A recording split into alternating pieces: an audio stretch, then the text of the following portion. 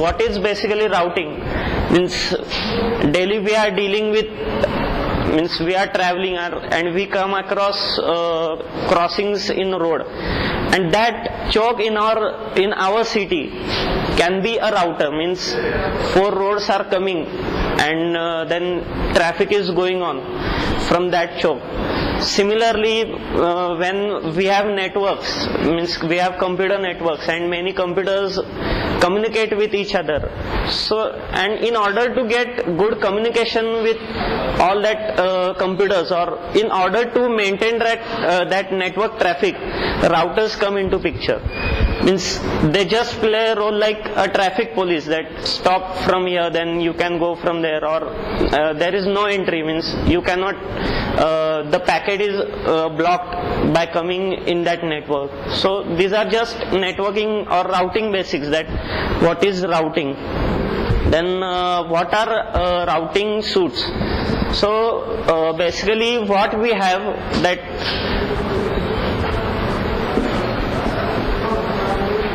this is our Linux kernel, and what these routing softwares do, that we have routing software over here, means they have some functionality which will talk with kernel, and they have implemented some daemons for particular, means if we have routing protocols like OSPF or BGP, then what it will do, that BGP will or OSPF will contact this software patch or this one, and then this will contact kernel for routing tables or routing updates, and then it will do the routing procedure. This is the basic architecture or basic idea behind routing softwares.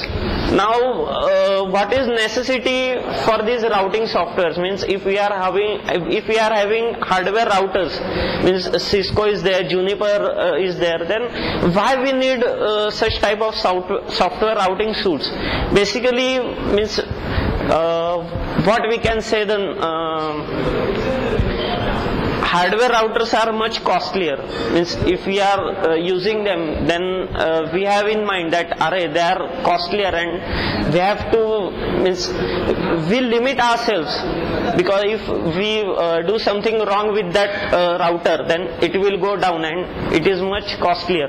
Therefore this is a good solution, that we are having a software, just we have various routing suites available in free open source, and just download them, then extract and configure them for our system, and our Linux machine gets converted into router, and they work very efficiently as that of hardware routers. This is one point of necessity. And the other point is that if we want to study a specific protocol, or if we have designed a new protocol, a routing protocol, and we are going to implement some RFC that is given by IETF, and we want to implement and test it, so we can use routing software suites over here. Means if I have my XYZ protocol and I want to test it, then how I can do that? That I can study this routing software suite,